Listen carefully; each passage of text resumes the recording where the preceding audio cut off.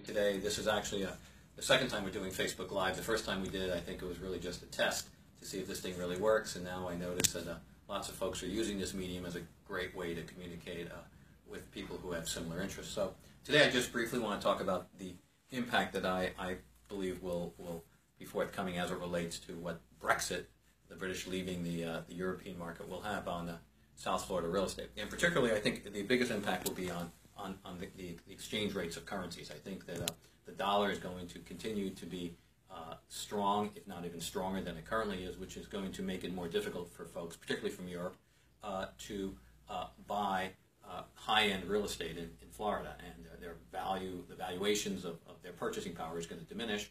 I think trade in general is probably going to diminish, in part because we're going to have all these new trade deals that Britain is going to have to put together with their former European Union members. And so overall, I think you're going to see two effects. One, you're going to see a slowdown in trade to some extent, and two, you're going to see the dollar continuing to go up in value, which may be great for us to go visit England.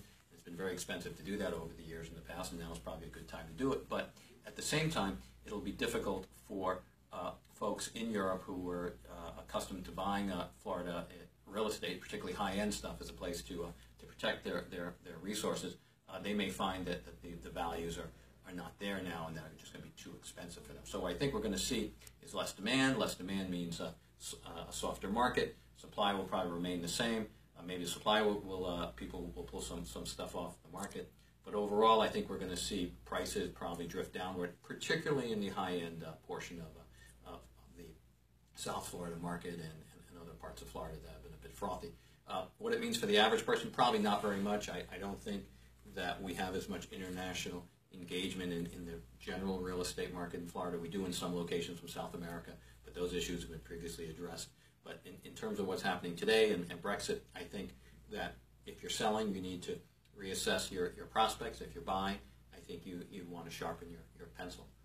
Is there anyone out there that has any questions? Or you have about 2 viewers, oh, okay. So people are concerned about South Florida real estate, obviously. Right. So anyway, if you have any comments or questions, please just leave them, and we'll be glad to respond.